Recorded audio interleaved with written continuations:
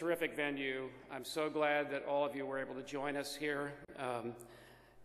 Just happy that you can be with us for this great event.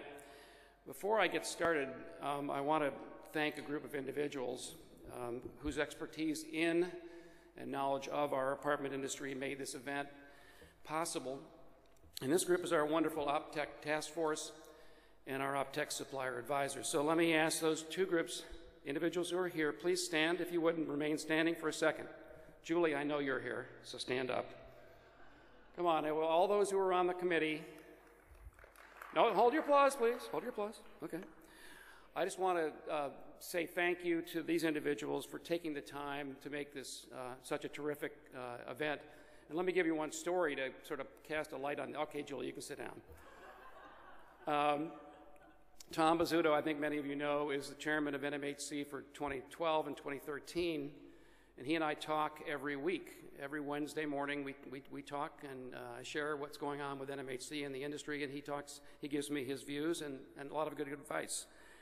And so I was bragging about this conference to Tom, and I said, just fantastic agenda, great speakers, great panels, it's wonderful. He said, well, send me the agenda. So within about 5 minutes later, I got this note back with these exclamation points. Wow, this is a great, I wish I could come. Dang. So anyway, we're very happy. So thanks again to all of you who helped plan this. I do want to say one other thing, though, that if you've got ideas, we want to make this your conference as well. If you've got ideas for panels and speakers, please let us know. We will definitely listen to you going forward. See, people are starting to come down to the front here. It worked. Be sure to stick around at the end of this general session because our session sponsor has a special giveaway. And immediately following this session is our opening reception, which you will not want to miss. The reception is sponsored by our friends at Apartment Guide, so thank you to them. I will thank them again. And I want to highlight all of our exhibitors. These are the companies that are the leaders in providing cutting-edge products and services to our industry. They supported us during the tough years of 2008, 2009. They are people we deserve to give credit to and to pay attention to. So please stop by the booths, see what they're doing, see the products and services they're working on. Tomorrow morning, please join your colleagues for breakfast starting at 7 a.m. in the foyers outside of the morning roundtable sessions. We're going to start those roundtables at 8 a.m. promptly. And now on to our first general session, which is sponsored by our friends at Verizon. I would like to introduce Phil Simon, a technology expert and author of a number of books, the latest being Age of the Platform, and we have books for each of you here. They'll be outside of this session hall after this event. In addition to authoring best-selling and award-winning books, Phil consults with companies on how to optimize their use of technology and speaks on emerging technology and innovation. I would like to add that we'll have Phil's presentation on our website after this, so you don't need to scribble notes furiously during his presentation. I do want to encourage you to ask him questions. He enjoys very much the give and take that he has after those sessions, so take advantage of that. And so without further ado, please join me in welcoming Phil Simon.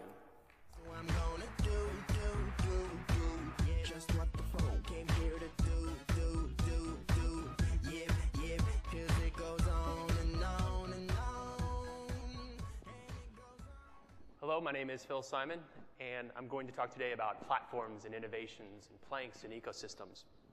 I'm going to have a lot of fun. We'll talk for about an hour, and then we'll do about 30 minutes of a Q&A, and then, if I'm not mistaken, there's an open bar. So it's either a really good thing or a really bad thing, because I'm the guy keeping you from drinking for free. But before we talk, I'd like everybody to stand up. You will not be standing for long. I want to try a little bit of an experiment. And what do we have, about 700 people here today? More than that. Okay. Call it 8. Go ahead and take a seat if you use any product or service from Amazon. Kindle, Fire, Amazon.com. If you run your services for business by Amazon Cloud Services. Wow. About 70% of the people sat down. Okay. Next up, Apple. If you're standing, go ahead and have a seat. iPod, iPad, iPhone. Anyone up? We got one. Are you on Facebook? Sit down. So I don't have to go to Google. Amazing. So ballpark 800 people here, and every one of them uses Amazon, Apple, Facebook, and or Google.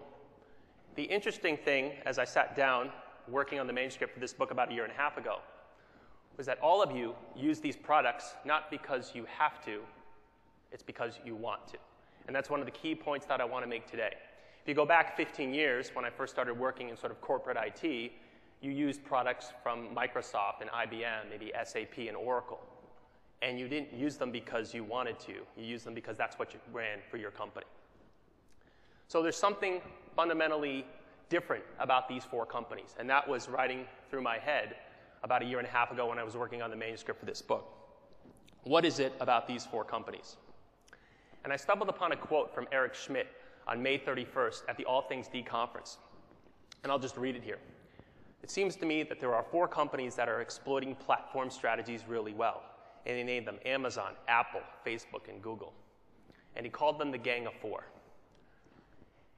And at the time, I was about 30,000 words into the manuscript. And when someone like Eric Schmidt, who at the time was CEO of Google, now he's the chairman of the board, basically validates the central thesis of your book, not a bad thing.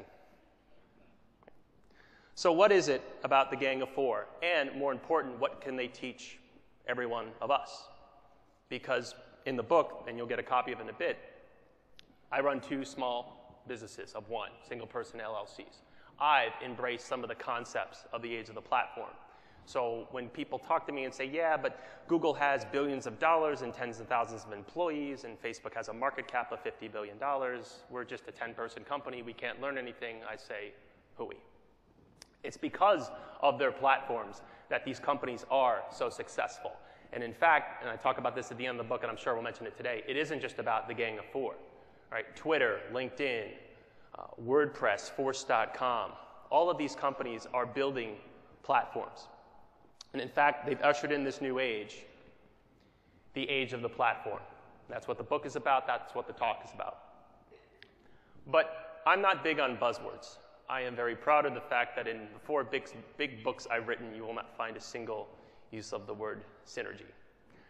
What does a platform really mean, right? Everyone's talking about platforms. People are saying, yeah, Netflix is this wonderful platform. No.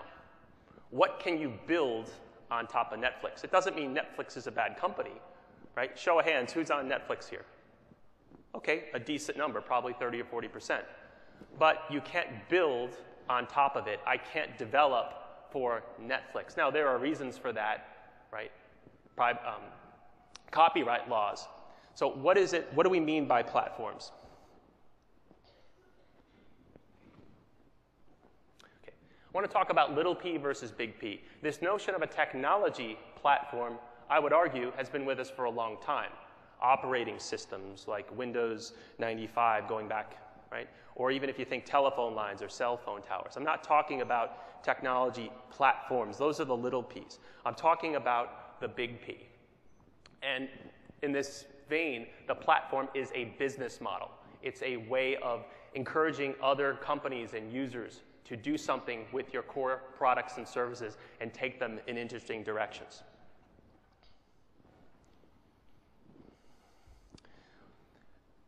It isn't just the Gang of Four. Right? A lot of companies, we'll talk about Zynga a little bit later, they're basically basing their entire businesses on top of existing platforms. Now that can be both good and bad, and a little bit later we're going to talk about these notions of co-opetition and frenemies. And some of the talks I've had up to this conference and some of the talks today, people have talked to me about, yeah, well, these guys are kind of the competition. We really don't want to work with them. Well, maybe yes, maybe no. A platform is nothing without its planks. So if you think physically, the more planks you have, the bigger your platform. And a plank to me is just a feature, an app, or a product, or a services. So if you think about, say, Amazon, it started as an online bookstore. Well, some of you were standing up before, I'm sure, buy your books from Amazon, but it's not like you have to buy books on Amazon to be a part of its platform. Okay?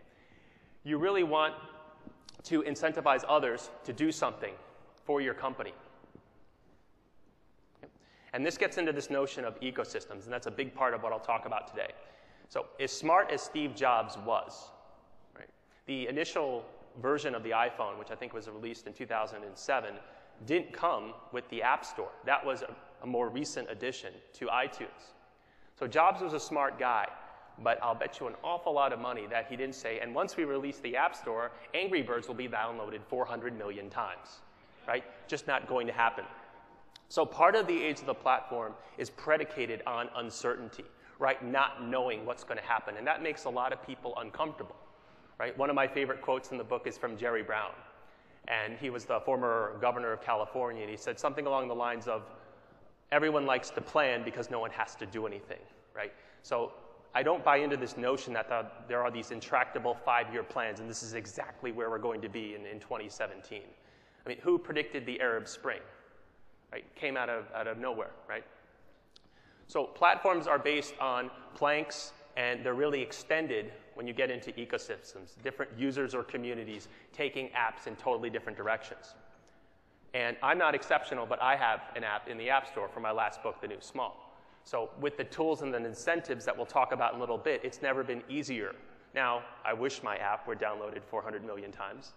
So those are sort of the exceptions, but we've really seen the democratization of technology. The tools are available now. So you can launch, there's something like 600,000 different apps in the App Store. Android, I think, is over 1 million. So within that, there may be an opportunity for everybody here. But let's talk for a little bit more about Google. Because when 1998 came around, Google started as a search engine. Who remembers Google back in the day? Show hands. Okay, so a decent number of people. I was drawn to Google immediately because in 1998 and before that, search was terrible. Right? You would type in search terms and you'd get back gobbledygook. It was very frustrating. Right? So Google comes along and they find out a better way to do search, but arguably more important, they figure out a way to monetize it, right? Google isn't intrusive. The challenge that Facebook has today is that when you're on Facebook, you want to connect with your friends. You don't necessarily want to see an ad. But with Google and their entire model, this is why they've made so much money, you're searching for how to write a book. And oh, by the way, here's Lulu or iUniverse that actually is in the book facilitating business at the time of the purchase. So Google comes along and they make search fundamentally better. But it was still a search engine. It wasn't a platform. I would argue that Google has become a platform. Okay. But why? Right? Why change? Right? Google has, to this day, makes roughly 90% of its profits and revenue from traditional index search. There's an entire line of thought states, ain't broke, don't fix it. Right? This is a true story. Take a guess. When did Kodak invent digital film? Anyone know? Take a guess. Nice guess. I believe it was 1975. So why did Kodak a year ago declare bankruptcy? Well, someone at Kodak said, hey, we can do digital film. And I guarantee someone higher up on the totem pole said, what are you, crazy? That's going to cannibalize our business. Right?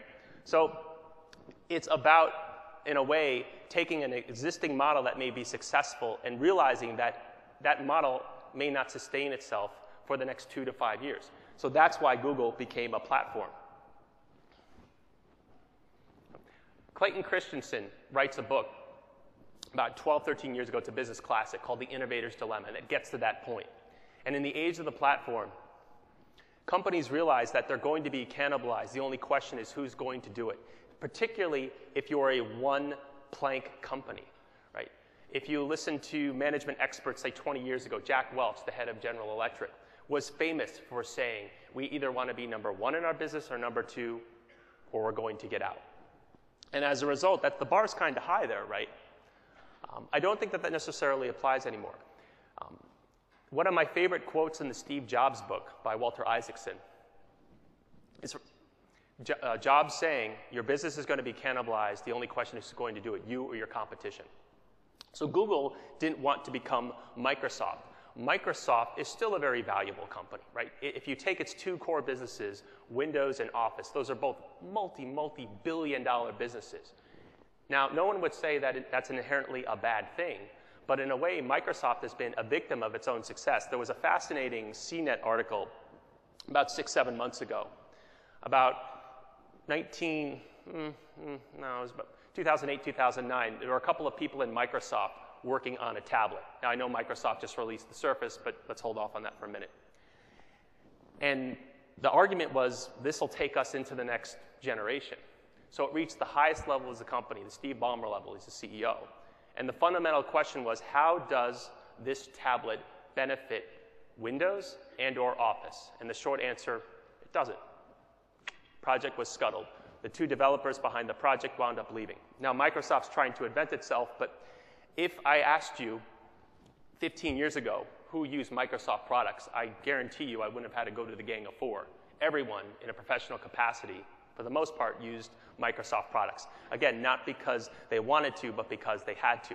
There weren't really alternatives to Office and Windows, right? Mainstream ones, right? If you were a hardcore techie, maybe that was a bit different. These days, you don't have to use Microsoft Office, right? You can use Google Docs, you can use OpenOffice, you can use a Mac set of tools, you can keep going.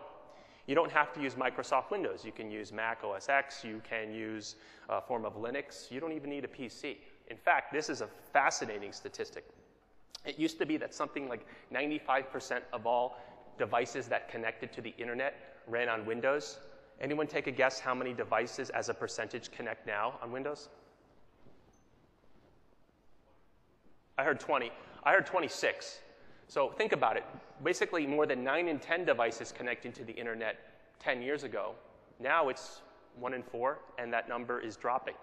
So this is what was inside Larry and Sergey's head. If we keep doing just what we're doing, we are in a way making it easier for us to be ultimately disrupted. So Google did not want to become so successful that it wouldn't be able to survive or evolve. And that's why Google's making some of the moves that it's working. That's why it dropped $12.5 billion on Motorola when it's not a hardware company. That's why Google is now with Google+. This is its 4th bite at the apple with a social plank in its platform. Is Google ever going to become Facebook? I would argue no. But if I have to go off of Google to be social and connect with my friends, that's a bad thing. Right? So anyone heard the term social search? Okay. Right. True story. Around 2 years ago and change, I had it with my PC. It was clunky. I knew how to fix it, but I got tired of fixing it. And I asked my friends on Facebook, I'm thinking of getting a Mac, but I haven't touched one since college. What do you think? And within 2 hours, 12 of my friends said, you're a geek, you'll love it. And they were right. Now, that was one fewer search that I didn't do on Google. I could have used Google, right? Pros and cons, right? Bought a book comparing Macs and PCs. But that was a search that Google couldn't do. And Google realizes that.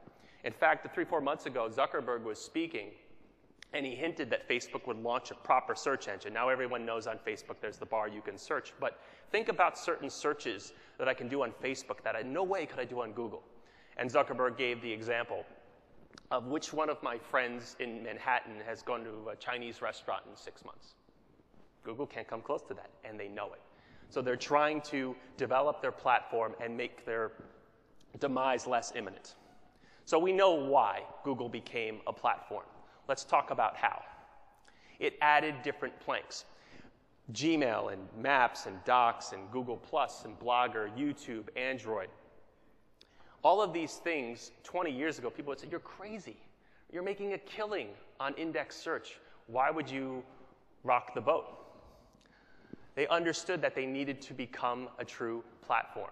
That's why they've made a lot of the moves that they make. And all of those moves haven't been successful, right? Remember, if Google, Wave, and Orkut and Buzz had been social successes, we wouldn't be talking here about Google+. Right? Google's made a lot of mistakes. In the book you're going to get later, I talk about some of those mistakes. But fundamentally, they're trying to let you do what you need to do on their platform. I'm from New Jersey. My parents are there. They just had a power outage. And I often think about, with the storm, if I had to only be on one platform and I had to get work done. Let's say all the other websites were down and I could only use one. I'd be on Google, right? I can watch my movies. I can create simple documents. I can chat. I can do voice, Hangouts, video. So all of these things weren't possible with Google 10, 12 years ago. Right? So this is one example of this platform type of thinking. Okay. But what do these companies have in common? Okay.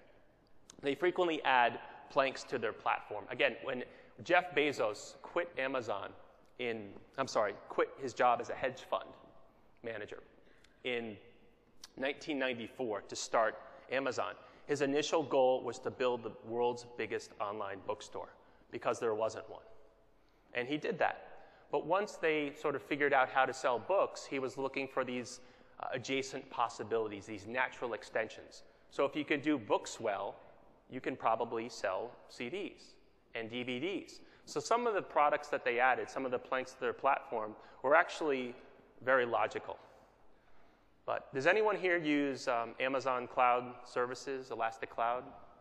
Okay, a couple hands. For those of you who don't know, around 4 years ago, someone at Amazon had a crazy thought.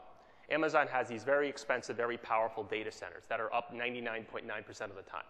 In fact, if you can't use Netflix or Twitter, there's probably a problem with an Amazon data center. So the exception sort of proves the rule. Somebody at Amazon said, we have all this compute power, but we don't need it all. And it just sort of vanishes into the ether. What if we sold it? Right? Now, at a Microsoft type of company with that kind of mentality, it would have been laughed at, right? Well, does that help Windows? Does that help Office? No. But at Amazon, let's play with it. And at first it was kind of clunky and the pricing model didn't make any sense. It was kind of like saying, how much electricity do you need? You can buy X number of watts or volts. Well, people didn't really respond to that, so they refined the model. And last year, Amazon actually, if you look at their earnings, doesn't break out how much they make from each area. They won't even tell you how many Kindles they've sold, right? They keep that information private. But people estimate that Amazon last year made $850 million, essentially pure profit, from selling what it didn't need. And that number's supposed to go up to about $2.5 billion in 2014. Right? That's the kind of innovation that I'm talking about. In 2007, Apple Computer changed its name to Apple. Why? Well, it's just cleaner, right? Apple versus Apple Computer. And if you know about Facebook, it used to be called The Facebook. Right? They dropped that, it became just Facebook. It's cleaner. But forget that for a minute. Forget the marketing benefit of just being Apple. Apple was no longer primarily a computer company anymore. At that point, it had unleashed the iPod, iTunes, iPhone, soon to becoming the iPad. So Apple no longer just made computers. It had become a platform company. So these companies frequently add different planks. These companies are all consumer-oriented more than business-oriented. There's this expression in IT called the consumerization of IT. In other words, going back 15 years ago, most of us, present company included, used the most powerful technologies at the time at work. And some of us may have had home computers, but they probably weren't as good.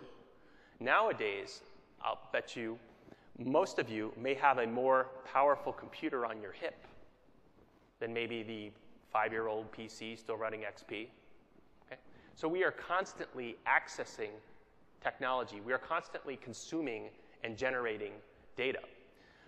There's this rise of what they call the prosumer, basically the professional consumer. And you have all this choice. So these companies focus mostly on the end user. Steve Jobs was notorious for not wanting to sell to CIOs. Why? Because they ultimately weren't the end users of the product, right?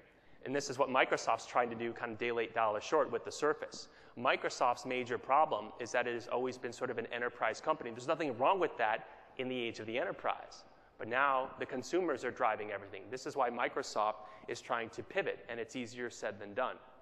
So when I asked you before who used Amazon, Apple, Facebook, and Google, yes, you might use Google for work purposes, right?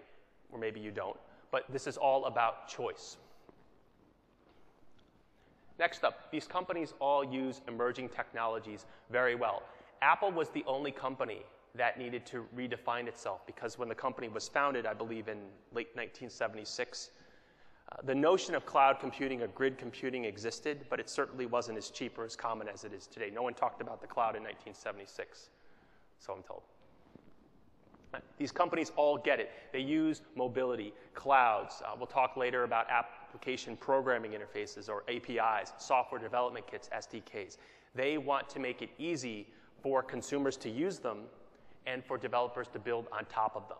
If you're a developer, the last thing you want to do is try to navigate some labyrinth of different data sets and rules and keys when you just want to get an app out there.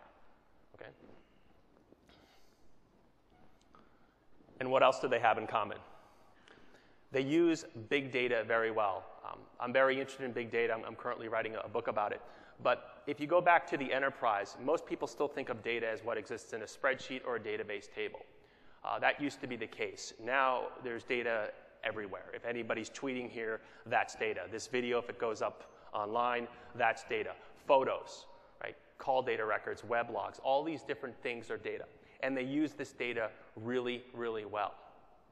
Later on, I'm going to talk a little bit about Target and some of the things they're doing with data that's actually really interesting. And there's one more thing that these companies have in common.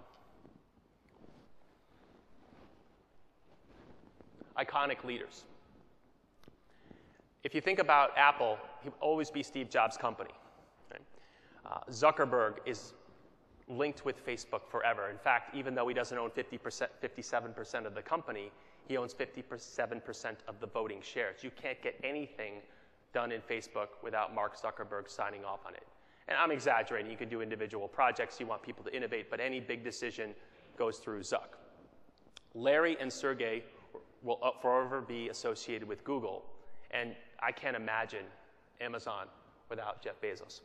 And this is actually an important point, because if you think about the struggles that some companies have had, I would argue that some of it stems from not having a leader with, not that they don't have skin in the game, but they didn't live it and breathe it. It wasn't in their DNA. Yahoo has been a real interesting company to watch over the last 4 to 5 years. They've had something like 6 CEOs in 6 years. Now, if you're a CEO and you're taking over of Yahoo, odds are, right, Scott Thompson took over, I think it was about a year ago. He was the guy who lied on his resume, got bounced. You don't take over the 4th most visited site on the web and go, yeah, what the last person was doing was fine.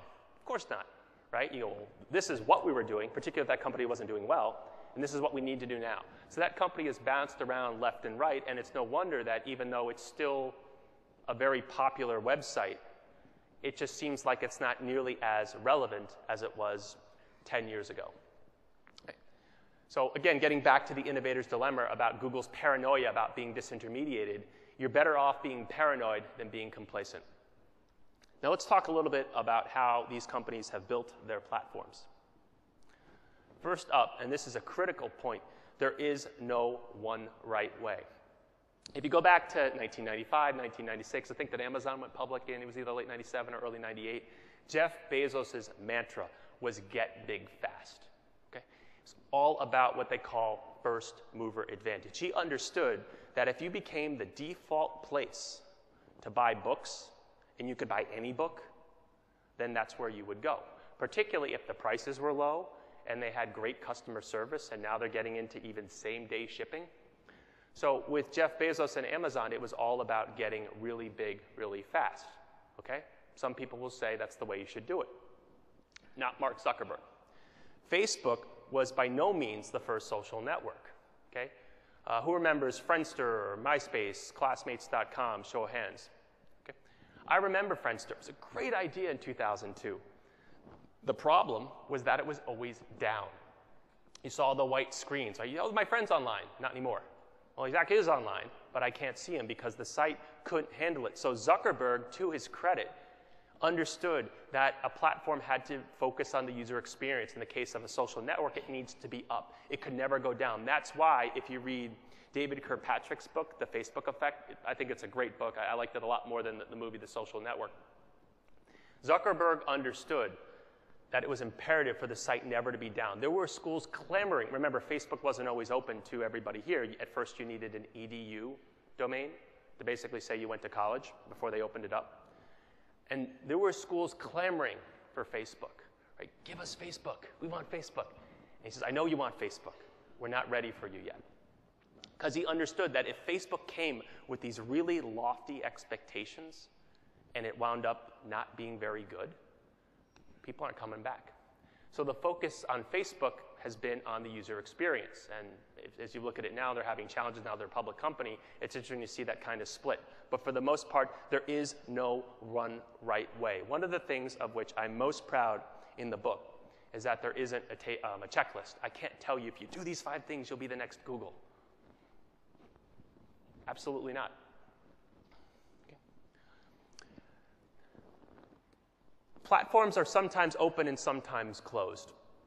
If you look at Apple, it tends to be a much more closed place. Facebook is kind of a walled garden. Facebook does not let Google index it. I can't Google Facebook, and that's by design, and that irritates Larry Page. He was on Charlie Rose a few months ago, and he was talking about how the internet should be open and free, and that may be true.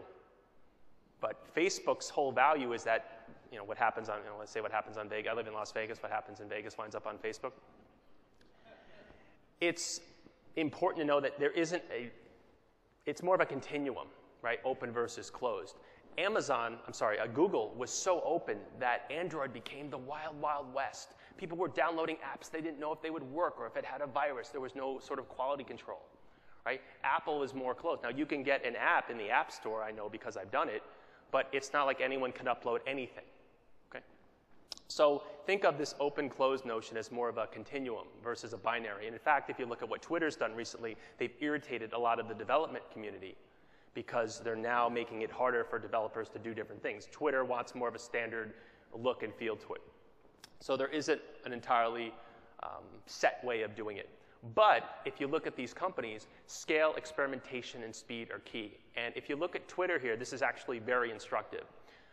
Twitter basically came about in 2008, and around 2009, late 2009, it started to blow up. And without getting all technical here, Twitter used to be based upon some open source sort of database management software. Its back end was something called Ruby on Rails. And it's free, anybody can download it and configure it. The problem, though, was that Ruby on Rails wasn't meant to handle 30 million tweets a day. Okay? So the guys from Twitter had a decision to make. Do we want to sell out to Google or another company that wants to buy us because if we break, then we're not as valuable? Or are we in it for the long term? And if we're in it for the long term, then we need to blow up the back end. The guys from Twitter sat around, and they decided we're in it for the long term. And they took away, over the course of a number of months, Ruby on Rails and replaced it with something more powerful, something that would scale, called Scale-Up. The reason I would argue that Twitter is so important now is that it is, for the most part, very stable, and people are using it in interesting ways. So forget the presidential election, right? We don't have to talk about that. When the Seattle Packers game, the referee blows the call with the touchdown, that actually had 53,000 tweets per minute versus, I think it was 50 for the Romney-Obama debate. So we have to make sure that we can support football. But all kidding aside, you have to have that scale, because if your site goes down on a regular basis, people may not come back. Okay. Experimentation is absolutely essential. Adding these new planks. Again, I don't think that Google will become the next Facebook, but I give it credit for realizing that social search matters, social media matters, and if you pretend that it doesn't, then you can wind up going away. Okay. Next up, these platforms cross-pollinate, right? So Twitter is a very useful communication mechanism. Google has its own official Twitter feed, right? Amazon has its own YouTube channel, right? So this gets into this notion of co-opetition and frenemies, right? Even though you may build a competing service, it's silly to ignore the fact that other services exist and people actually use them. Right? Now, platforms are all fine and dandy, and I would argue that they encourage innovation. Up until very recently, Google was very famous for the 20% rules. Essentially, engineers could spend 1 day a week on whatever they thought was interesting. And that led to some really interesting innovations like Google News. However, when Larry Page took over in June of 2011, he realized that the company tended to be a little bit scattered. So Google has now sort of shut down products like Google Health and iGoogle. And they're trying to be a little bit more focused. But forget the internal emphasis for a minute. Think a little bit about the power of individual programmers, right? Of people out there who may have interesting ideas. Some people don't know this, but Twitter has been very good at integrating the input from others, or crowdsourcing, if you like. When Twitter was conceived, the guys didn't really know what they had created. So they were very open to suggestions like, oh, I don't know, the retweet button. Somebody said, hey, this is really neat. I'm basically copying and pasting. What if I could just hit a button? Bang, retweet button. Hashtags, again, user community. The @ symbol to identify a user, again, user invention. So they're looking to the ecosystems, the people outside, to see what they could be doing better. Okay? So if this notion of a platform isn't new, what's changed, right? Why is it different now? As I said, in the 1990s, there certainly were technology platforms. I spent a lot of that decade as an IT consultant before I started writing books and speaking. But they tended to be very limited, closed ecosystems, limited partnership. It was a big deal if you were a software consulting firm or a system integrator to have a partnership with Oracle or SAP or PeopleSoft. And the platforms weren't very open. So if I went from client A to client B, and at client A I developed this really neat report or database or extension or modified the code, it's not like you could have went to an app store, clicked a button, download it, and boom, it automatically works with your system. It just didn't work that way. Today, however, that's exactly what we're seeing. Okay, so the ecosystems are much more open, they're more vibrant, and we're seeing more collaborative partnerships, right? Apple can have as many relationships as it wants with different partners, right? You fill out the terms of service, you pay the money, if you don't violate it, you don't get in the doghouse. Okay? So the scale today and the speed are so much different than they were. Even though platforms, I would argue, still existed back then, a lot of people didn't use them to the same extent that they did today. Okay. So external innovation is very important. In fact, these ecosystems are much better because people are out there doing different things on them. As I mentioned before, Angry Birds, who would have known, right, that it would have been so popular? There's just no way. It's less about, well, we didn't invent it here, right? And forget Amazon, Apple, Facebook, and Google a second. We're actually seeing traditionally stodgy industries open up. I used to work in pharmaceuticals, and you want to talk about not invented here. I joked I worked for one company, they created their own IT systems. To me, that never made sense. I never thought that somebody at IBM would say, we should really make our own aspirin. That just didn't make sense to me. So what can other people do? This is why crowdsourcing to me is so interesting, and maybe we'll talk a little bit more later about Kickstarter. But there's a really interesting company called Kaggle, and it's sort of a combination of Kickstarter, which is this private funding platform, sort of a wiki-type site, and a social network. And we're seeing companies out there. I was looking at one recently, Merck, the big pharmaceutical company, and they're trying to develop better drugs. And they've got all this data. And they're literally telling the crowd, anyone on the internet, we're trying to solve this problem. This is the data. This is what we're trying to do. Anyone got any ideas? And if you have ideas and we use those ideas, then there's something in it for you money-wise. So we're seeing that gradually even stodgy industries are opening up and they're saying, you might have a good idea, or what do you think about it because you've got a different skill set. The great thing about a company like Kaggle, and I've been researching this for the new book, is that not only can you have an idea of the problem, you might not even know what you have. You might have a bunch of data, and you're saying, I'm sure someone can do something with this. Figure it out, and there'll be something in it for you. So this isn't just about increasing your own R&D budget and looking inside your company. In many cases, it's about looking out there and seeing what kind of crazy ideas other people have. It is not just about the technology. It is about what you can do with the technology. When people say, oh, we have the cloud, it doesn't really do anything, a lot of CIOs don't see a cost savings when they jump into the cloud because they just add it. They don't replace anything. Okay?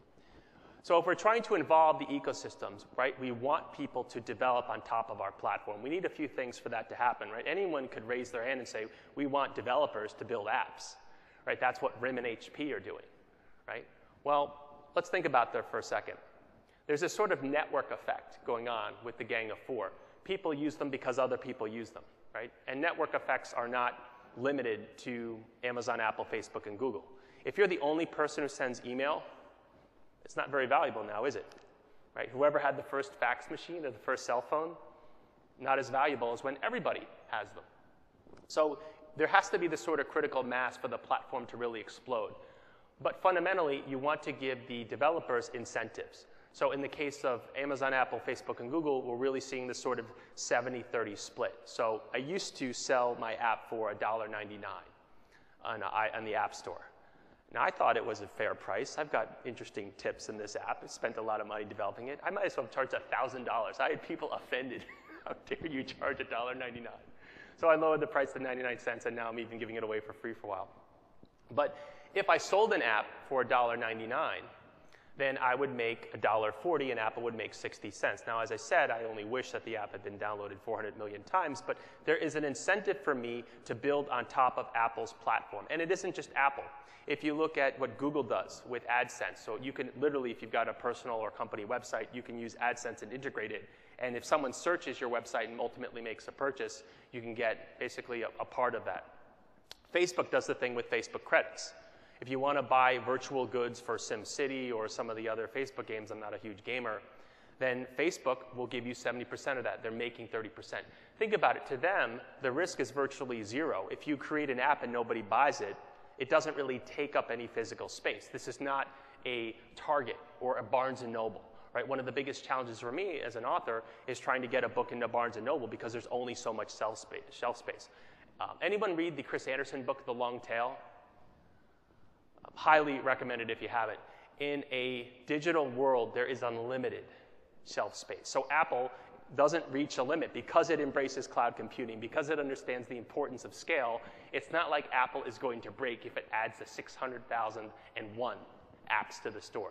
There really is no limit to how many apps can be in the store. And because it uses technology really well, like collaborative filtering and tags, it can help you search through hundreds of thousands of apps and more closely find the ones that you actually want. So 70-30 split. Regardless of that number, you have to give people an incentive to innovate. Next up, incentives are fine, but you need to give people tools. And this gets into two things: APIs, application programming interfaces, basically technology that can connect two web services or two devices to each other. So a great example of an API actually comes from my third book. I work with a company called Chaotic Moon. They did web development. And they have an app resurrection program. So they were dealing with a company that created an app called FlightAware. And on iOS, it had a ton of one-star ratings. It was clunky, it didn't work, didn't have a lot of functionality, it was always crashing. They take the app, they break it down, they build it from scratch, and they use the Google Maps API. So now, if you're tracking the flight, FlightAware, you can see in real time where your flight is in Earth. Okay? So that is an example of an API.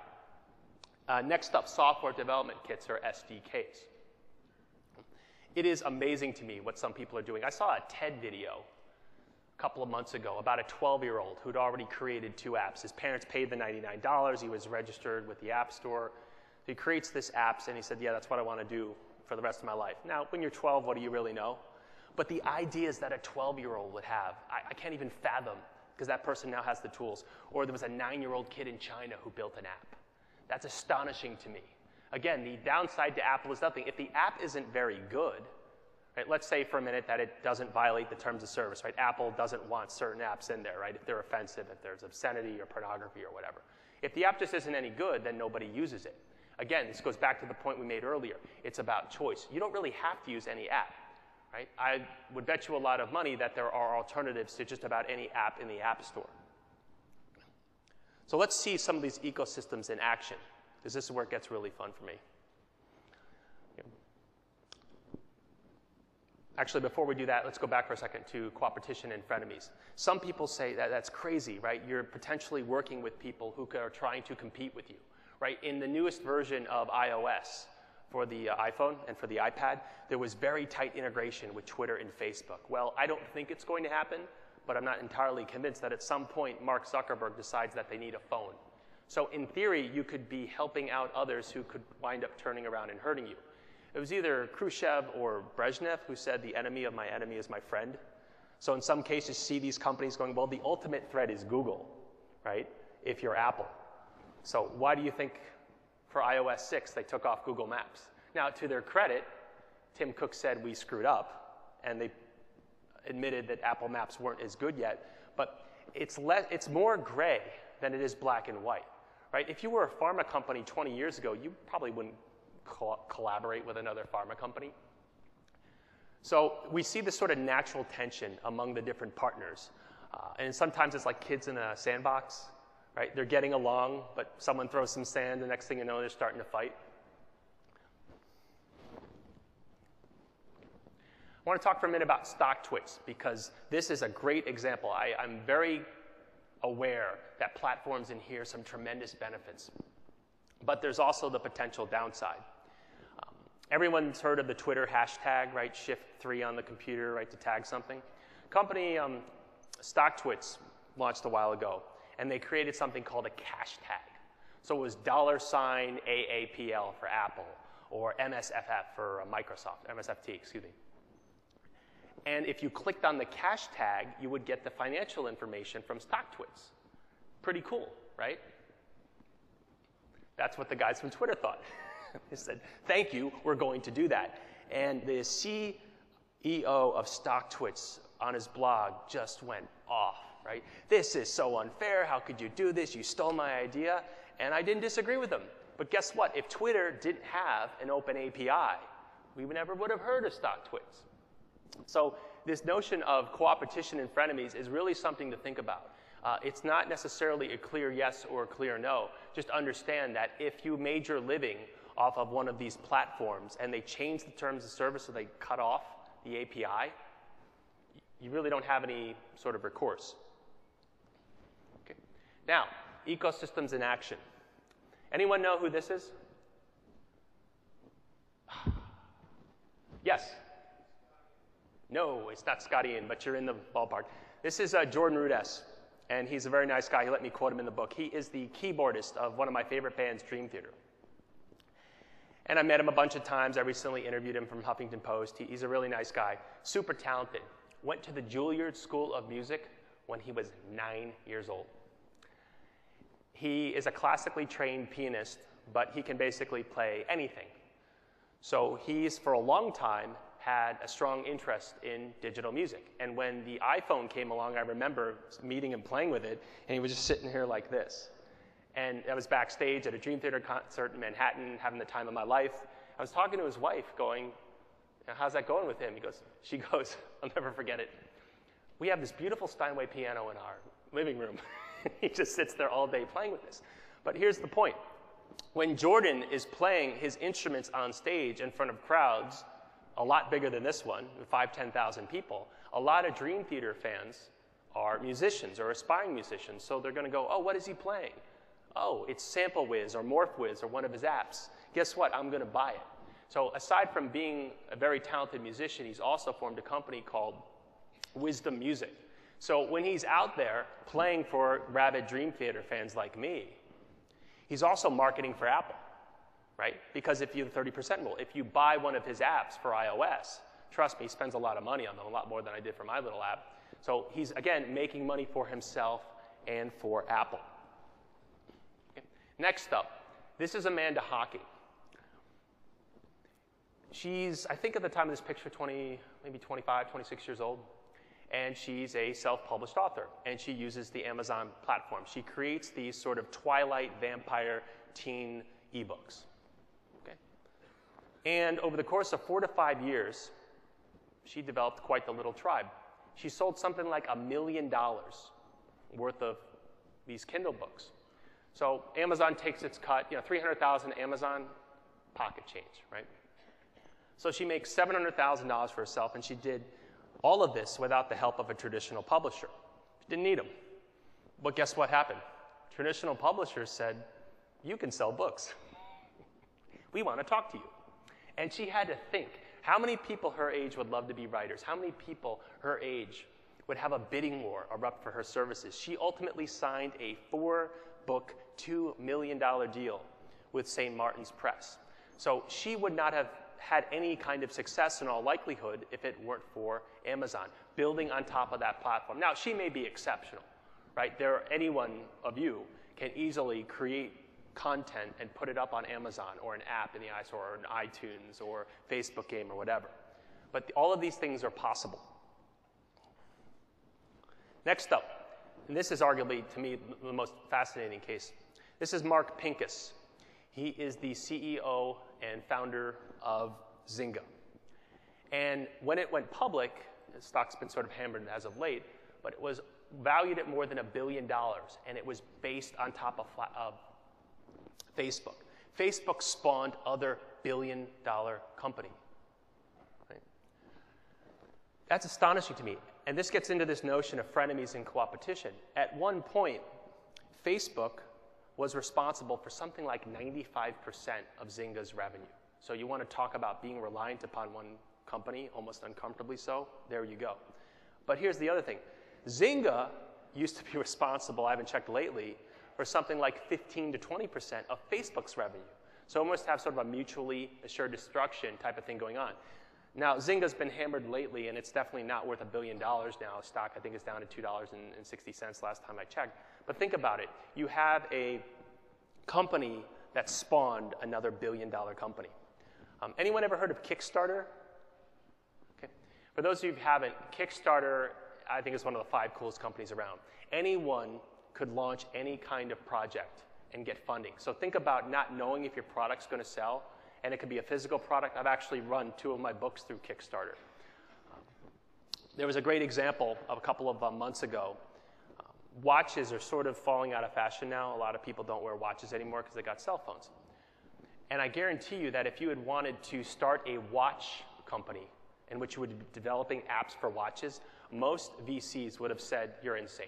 No one buys watches anymore. Okay. So the founders behind this Pebble watch said, let's take it to Kickstarter, and we want to raise $100,000. And our vision is that you can have a watch with apps on it. Anyone know how much money Pebble Watch raised? They had to stop at $10 million. Okay? Now, if you were a VC and you knew in advance that you had to stop at $10 million, you probably would have written this guy a check, right? So Kickstarter, to me, is almost a meta platform. In other words, a platform that can launch other platforms. I talked before about how Twitter has had some challenges with sort of offending the community, right? The developers aren't happy because their access is being restricted. Plus, a lot of people are starting to get annoyed that you can advertise on Twitter now and you have promoted tweets. Well, there was a guy by the name of Dalton Caldwell who launched a Kickstarter project called app.net. He said, for $50, you pay that per year, and this will be the most developer-friendly platform ever. We will not put any restrictions on developers, and there will be no advertising. Okay? So he was developing an alternative, and he actually met his goal on Kickstarter. But that's a real challenge, because if Facebook had charged $50 a year to join, I don't think we would have heard of Facebook. So did or Twitter. So we're seeing a lot of these platforms evolve. If you're launching a Pebble watch, or if you're Kickstarter, the genius of Kickstarter is that there's basically no risk, right? If you're the inventor, or the author, or the musician. Funny story about Kickstarter, and getting back to Amazon, the way Kickstarter makes money is that they take 5%. So with the Pebble watch example, how's my math? They made $500,000. Most people aren't going to give Kickstarter their credit card information, right? For those of you who used Amazon, I'll bet you a lot of money that Amazon has your credit card information on file. So Amazon gets 5% just through processing everything through its billing system. Why? Because people trust Amazon. So Amazon made another $500,000 just for letting Kickstarter use its billing system. Again, that's not something that a bookstore normally does. So it's that type of thinking. It's almost like you're embracing the crazy, and if it doesn't work out, then so be it. In the book, I argue that almost always the costs of inaction exceed the costs of action. Everyone's talking now about failing fast. I think that's the best way to do it, right? Thomas Edison said, I didn't invent the light bulb. I invented 999 ways not to do it. So for people who are looking for absolute certainty that a website or an app or some kind of new technology is going to pay off before they do anything, I say keep looking. Nobody knows, right? You can only increase your probabilities of success. I don't think that you can guarantee anything. So what are the implications of all this for the apartment industry before we take some questions here? There's this continuous evolution. I don't think now, based on my understanding of this industry or really any others, that right now it'll be the same as it is 5 years from now. So things are always going to evolve. I don't know if there'll be sort of fallout from the Gang of Four. couple months ago, I would have said if anyone would fall, it might be Facebook. Now, if you look at Apple's stock recently, it's kind of getting hammered. USA Today, actually, when I was having breakfast this morning, had an article about Apple's days possibly being numbered. So there's no guarantee. I would say, though, that if you're trying to bet on a platform, you want something that has a reasonable chance of being around. So something like Salesforce.com, again, I can't predict the future, but given how that company's gone, I'd be shocked if it's not around in 5 years. Next up, co-opetition is here to stay. I really think that in some cases, there'll be a need to work with people who could potentially harm you. Now, hopefully, they have incentives not to harm you, incentives to actually work together. But if you're only looking at potential partnerships based on someone not potentially causing you some trouble down the road, I think that you'll keep looking. I think that we're seeing increasingly temporary alliances among some of these companies.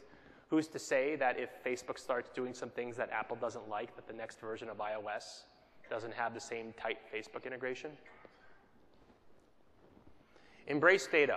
Now, earlier on, I talked a little bit about Target, and I want to sort of challenge the audience here and hopefully not tick a few people off. Not everybody enjoys thinking about data. A lot of people like to make decisions based on gut feel. Right? I know what I know because I know it. Okay? Now, my understanding is that the retention rate in the apartment industry is about 60%, so of every 5 renters, 3 will re-up. And that might be a hard number to move, but it doesn't mean that it's impossible. So what if we did something with data? I want to tell a little story here. I'm actually putting it in the new book. But has anyone heard of what Target was able to do in predicting teen pregnant? Okay, it's a fascinating story. So in 2002, a statistician by the name of, I think his name's Andrew Pohl, starts working at Target. And now he's, I think, right out of school, a few years of experience. And a couple guys from marketing go up to him and say, can you possibly predict which of our customers are pregnant? And he said, I'm a statistician, give me what you got. So he culled through the data, and he found that if women were purchasing certain types of lotions, certain types of vitamins, they were actually likely to be pregnant. Right? Now, some of it was a little fuzzy, because if you're 9 months pregnant and about to give birth, you're probably buying baby food, maybe diapers. But if you're 3 months pregnant, you're probably not buying diapers and baby food for 6 months. Right? So it definitely wasn't 100%, but this guy, Pohl, developed a pregnancy prediction model. So after he gave the data to the marketing folks, they did what marketers do, and they generated different flyers, and they sent them out. So one day, a guy in Minneapolis storms into a Target demanding to speak to the manager, and he's waving this flyer. He's going, you sent this to my 18-year-old daughter, how dare you? Right? She's as pure as the driven snow. Right? He's screaming at her. And the manager goes, sir, I'm sorry, I obviously don't work in marketing, I'm just a store manager, what can we do to keep your business? So he leaves the store. A couple days later, the Target manager calls back. You probably see where I'm going with this. And says, sir, I just want to make sure that you're not still angry with us, right, blah, blah, blah. The father of the girl says, I owe you an apology. It turns out that there was some stuff going on in my house that I wasn't aware of. So Target, based on its data, was able to know that a 17, 18-year-old girl was pregnant when her own father wasn't. So getting back to big data here, I don't want to hear that there's just no way that we can quantify this, right? I don't buy it. This is one of the reasons I'm working on the new book. There have to be ways to look at all sorts of information out there that won't necessarily move a retention rate up from 60% to 100%. That's just not possible, right? People move, people switch jobs, right? There are apartments. They're a lot easier to get out of than leases with mortgages with house. But there have to be ways to use information in sometimes counterintuitive ways. Next up, you really do want to incentivize others to build on top of your platforms. It's much more about the culture than it is about the technology. Right? There's one of my favorite management sayings is, culture eats strategy for lunch. Right? So we've got the cloud, we've got a best-of-breed CRM, customer relationship management system, right? We've got an app. That's great. What do you do with it? Right? It is very tough to get people to change some of their ways. I've done speaking gigs over the past year for some interesting organizations, libraries and the post office. they face some challenges. Even if the technology is there, will people actually use these technologies? Okay. So this is me, and I would love to answer as many questions as you have.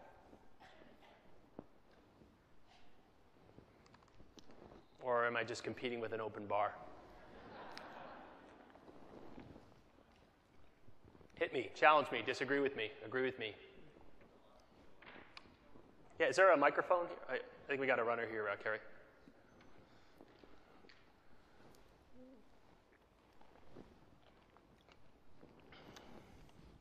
Phil, the companies like Google have been great at, with web developers, giving out what I call big data. I can go and I can grab data and I can throw it on a map. And they've spawned businesses in the apartment industry with search sites. But I've also found lately that they're starting to lock down the data where, well, you can have data for your map as long as you don't hit it more than 20,000 times a day. Okay. So they're kind of starting to limit down big enterprise from getting their data. And I just wanted to get your view on how do you see the flow of data out of these platforms if they're willing to, if you think they're going to be locking down data more and charging for that data? Sure. There's a school of thought called infonomics that I've been researching for the new book. Basically says that information is an asset, and that asset should be quantified and protected. In fact, that information ought to be on a balance sheet, kind of like your liabilities or your receivables. Right? These platforms spawn in a tremendous amount of data. And you're right, they lock it down. One of the cool things about Kickstarter, and I've used this from personal experience, is that I can know exactly who wants to buy a book. Okay? I don't know on Amazon who buys my books.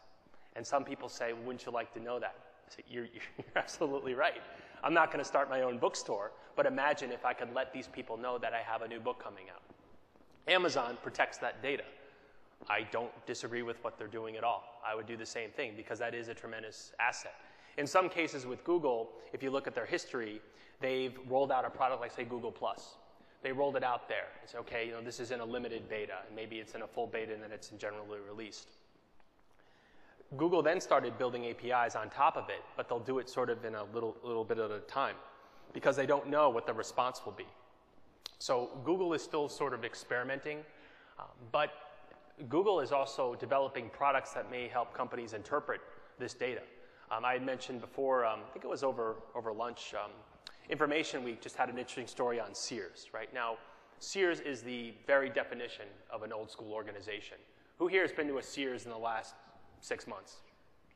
Okay, not a lot of hands. If I asked that question 30 years ago, I bet you most people would have raised their hands. So not only is Sears trying to compete with Walmarts and Targets and baby predicting statisticians, Sears has to compete with Amazon. And Amazon competes on price pretty well. Jeff Bezos has routinely said, I don't care about profits, and he's really irritated his investors. If you look at Amazon's operating margins, they're razor thin. In fact, on the Kindle Fire, estimates say that it cost about $249 to make, and they're selling it for $99. I'm sorry, for $199, excuse me. So Amazon is taking a loss, and it's the notion of a loss leader is not only Amazon's. I think it was it Gillette said we'll give them the razors, we'll sell them the blades. So that isn't new, but yeah, data is a tremendous asset. And if you think about, why is Facebook valuable? They don't sell anything tangible. It's because if you're a marketer and you can identify people 35 to 45 in Las Vegas who like technology and listen to Dream Theater, I'm the guy. If you take away that information, then I would argue Facebook has very little value. Other questions? Phil? Hi. Back here. Right side. There you go. You were mentioning that USA Today article where someone was talking about the end of Apple. I can sort of understand a platform that maybe isn't really well liked being displaced, but considering how much Apple is liked and the cultish following they have, what are the steps for displacing a platform as large as someone like Apple? Oh gosh, that's an interesting question. Apple, I would argue though, isn't as well liked as you may think. It's funny, Facebook, when I researched the book, I want to say it was on a Business Insider list as the 9th most hated company. Plenty of people hate Google. I don't know if there necessarily are steps. One of the books that I mentioned in The Age of the Platform is The Halo Effect by Phil, I think it's Horowitz. But he talks about, in his words, the folly of books like Good to Great or Tom Peters' In Search of Excellence. Because if you look at those companies and say, what can we learn from them, then you're sort of neglecting other companies. Right? What if you do everything right in your Apple, and then something else comes along that you didn't possibly see? This is why, like I said, I'm most proud of the fact that I'm not saying if you, in the book, you do these 10 things and you will never be displaced. This is why Google is, I wouldn't say blowing up, but trying to figure out what happens when index searches become less relevant. If you had said a year ago who's going to challenge Apple, I don't know if you would have had a clear answer. These days, forget the rest of the gang of four and Microsoft with the Surface, but Samsung has been gaining a lot of tablet market share. And and I'm not a patent attorney, but if you follow the lawsuits like I do, it actually is very interesting. I don't know if there necessarily are steps. I would argue that if you do make a mistake, and let's face it, Apple's made mistakes. There was Mapgate, there was AntennaGate. A couple of months ago, they pulled out of PETA. It was something like the Project for Environmental something or other, and basically tried to enforce environmentally friendly manufacturing standards. Tim Cook had said, yeah, are bad. So if you move quickly and admit mistakes and build a product that people like, then I'd argue your chances are lower. But I can't say, as long as Apple doesn't do these 5 things, Apple will still be relevant. It's hard for me to imagine Apple not continuing to do well. If you look at its P/E, it's something like 14. They have $120 billion in cash, which last time I checked is more than the federal government has. Kind of scary. At one point, Apple could have bought Greece. They're big. But because of that, we're seeing a lot of the imitation. And again, I'm not a patent attorney, but if you're Samsung, I've seen the Samsung phones. They look incredibly, I've used them. Hey, can you take a picture of us? I've never seen this before, but I kind of figured it out. So the short answer is I don't know if there is such a list. I can say, though, that by not being complacent and being on the side of paranoid, they're going to do very well. Other questions? Yeah. Phil, whoa. Hello, it's time for cocktails, I think. You mentioned, you had a slide earlier where you showed the old, or you call it the 1990s software vendors and the walled garden and then the open kind of ecosystem. If you're in an industry that is still kind of in that 1990s walled garden mode, can you give any advice to the industry on how to try to move to that open ecosystem world? Okay. As I said, culture eats technology for lunch. If people are looking for a guarantee that a new investment or an app or website or something is definitely going to pay off, then I think you can keep looking. I will say this, though, from what I understand, how many people rent apartments in this country? It's a big number, right? How many companies service those people? Another big number, right? Someone is going to try something, and it's going to succeed, right? And there will always be the old guard who says, look, I don't need any sort of change. And look, some of the industry may be able to escape relatively unscathed. My father has owned commercial real estate for all of my life. He's not the most computer savvy guy, but he's limited, right, of what he can do, and he's fine with that. So I can't say that a 5-person outfit that manages a relatively small number needs to change. But if you want to survive and perhaps grow, I mean, to me, if let's say I had 4 buildings with 2,500 renters in each one, if I could move the needle 2% from 60 to 62% retention, that would result in something in my bottom line, right? And what if I could do even better than that? It's tough, though, because so many people go, well, this isn't the way we do it, right? Talking to people from libraries and post office, I get a lot of, this is the way we always do it. I think that understanding that it's not like the internet's a fad, right? It's not like in 2 years people will say, oh, what were we thinking with mobility? If anything, things are going to keep going. So in my opinion, you could either follow, lead, or get out of the way. But I would be paranoid that if I didn't make some changes, whether or not I was leaving money on the table, because someone out there is probably saying, maybe Simon's not a complete crackpot. Maybe we ought to be taking advantage of some of these things. And once they start to do it, for example, if you wanted to start a social network now, good luck. A couple of months ago, Microsoft announced so.cl, its own social network. I don't think it was a full-blown attempt, but really, isn't there sort of a social media fatigue right now?